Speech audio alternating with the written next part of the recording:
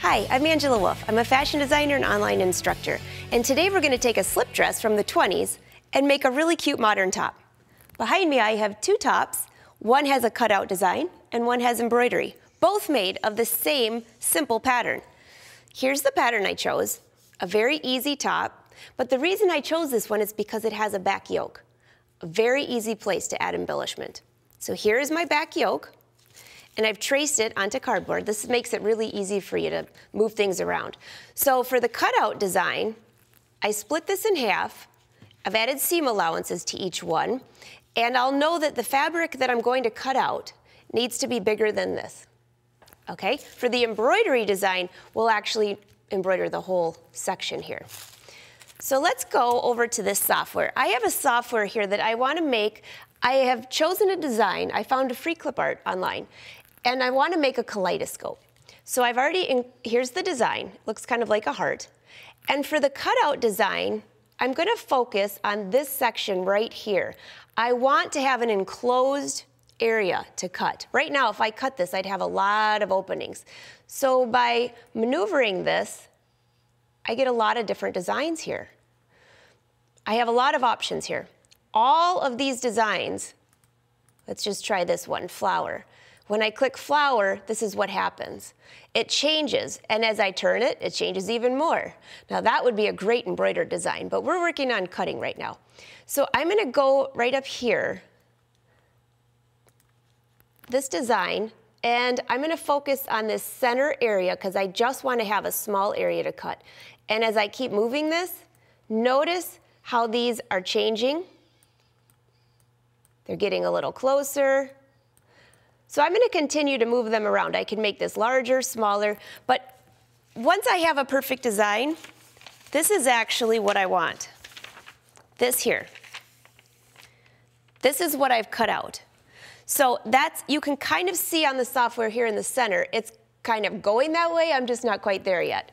So this is the design. So what I do is once I have that design, I save it to a USB and I bring it over to a digital cutting machine. Now before I start cutting, there's a few things you need to do. This is the fabric. It's a medium weight knit, has some stretch. Believe it or not, you can use this in a cutting machine. But in order to do that, I need to stiffen the fabric a little bit, and you can see the difference very easily when I do this. So I've stiffened the fabric, and then I also put down this paper onto the scanning mat, and this helps to hold the fabric in place. So I've already done a few steps ahead. I've already done a test cut, and that's this little section right here. I'm going to pull back so I know that this is going to cut this just fine. And my blade was actually set at a 7, which is pretty high, but this is a thick knit. So let's go in. I've already installed my design from the USB like I mentioned, and I'm going to go under Save Designs. And here is my design. There's a few things I need to change though. If you notice on the top, it didn't have the outside boxes. All I cut out were those inside parts. So let's hit OK, and now let's change this around a little bit. I notice a little red box over the inside. I don't want that. I want to keep all those little boxes, but I don't want to keep the outside. See if I can see that? Now the whole thing is with the red box. Let's get rid of that. And I think there's one more big box, there sure is, and I'm going to delete that. Now I have my design. But I actually want 5 of those, so in order to have 5 of those, I need to connect all of those into one design. So here, I'm going to connect all of them together. Perfect. That looks great. Okay, so now I have one design. Let's make 4 more of those, because I need 5. 2, 3, 4, 5. Actually, 4 more. And what I'm going to do is move these around. Looks like I need one more design there. Let's add one more. There we go.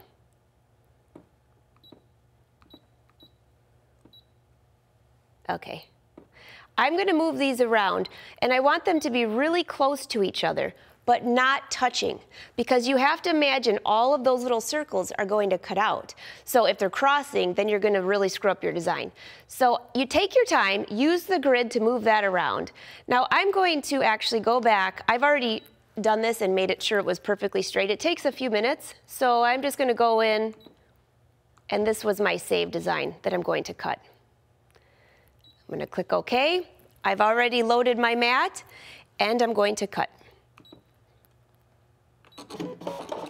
And that's it. It's cutting out my design that you see there. So what about if you want to embroider? There are other options here. Let's go back to our software. Here is my design. Now, to embroider, you'd probably want a motif that's enclosed on the outside. It wouldn't necessarily have to be, but let's just go in and see what else we have. How about a circle? Now, when I move it around, let's see what we have. Make this a little smaller. You can see this can be really fun. I'm going to keep moving it around. What about way down here? Hey, I like that. That's really fun. And that's very similar to the design that I actually embroidered on the top.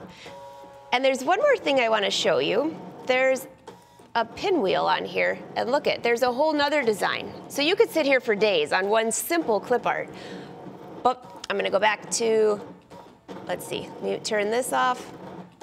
Let's go back to this design right here. And it's very similar. I've already printed it off to this here. This is the design. I'm going to save this as a JPEG to my USB and bring it over to the sewing machine so I can embroider. So here's my design. I've inputted this into the machine.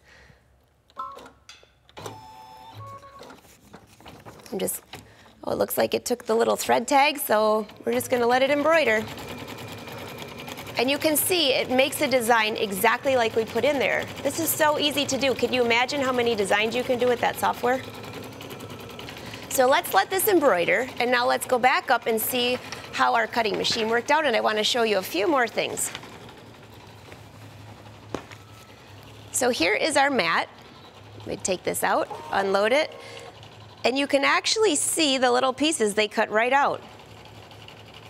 That looks really good. You have to imagine this. When I first saw this, I thought there's no way that a machine could actually cut this. So what I'll do is I'll peel back. You can see that extra paper back I told you about for fabric. So I'll end up peeling all of that back.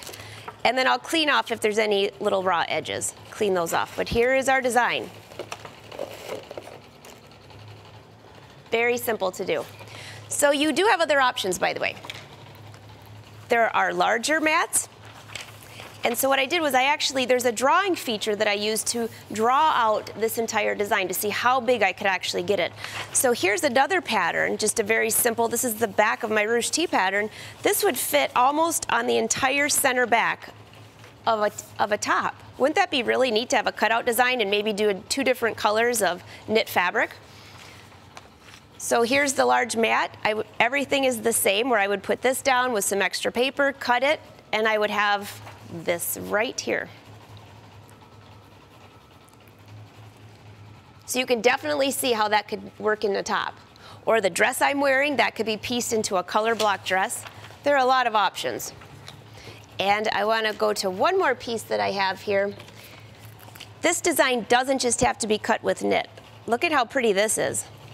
This is just organza, and I've put another piece behind it.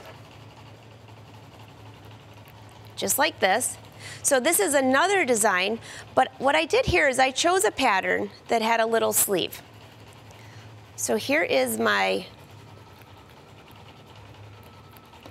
piece that I cut, which I made sure it was larger than my pattern piece. So here is my pattern piece. So when you're cutting the designs, don't cut your fabric out first. I mean, just cut yourself a big square that's larger than what you need. So here's mine, so then I can turn it or place it however I want it to go, okay? If I were to cut this organza the same way as my pattern piece, I don't have a lot of flexibility, especially if I have to line up two sides. So here are the two sides that I've sewn together, and what I did was, after this was cut, I took this section here and I did little satin stitches around each one, just around each little spot. And you can see it through here. All the satin stitches. And then the back I lined. So this was the sleeve to this pattern. So just another easy, just very easy to do, all with the same stuff. So let's look at this and we'll go back to see how this is embroidering. This is the design I talked about. Now, I just chose a running stitch for this embroidery, but you could use a satin stitch, but you have to be careful on knits. When you're gonna use a satin stitch, if you have it too thick, the satin stitch, it will pucker your knit. So this is just a running stitch. It makes it very lightweight on this fabric, and the satin stitch would be a lot thicker, and you'd have different issues. So make sure you keep that in mind. So let's go back to the machine and see how this embroidery looks. It's looking really good, and then the last thing it'll do is this inside circle here. It tells me the whole design takes 7 minutes, so that's not too bad. So I'm gonna let this embroidery finish. Okay, we're almost finished. It looks like there's just one more little part of this design.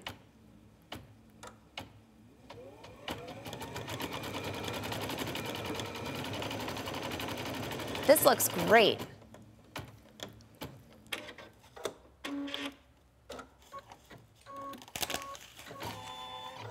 Okay, let's see what we have. I love that sound. That means we're all finished. So here is our design. Look at how wonderful that looks. You can see the triple stitch. And this is on a sticky back. I don't think I mentioned that. This is a sticky back water-soluble stabilizer. So when this is ripped off, throw it in the wash and it disappears. So one pattern can be changed in so many ways by adding cutouts and embroidery.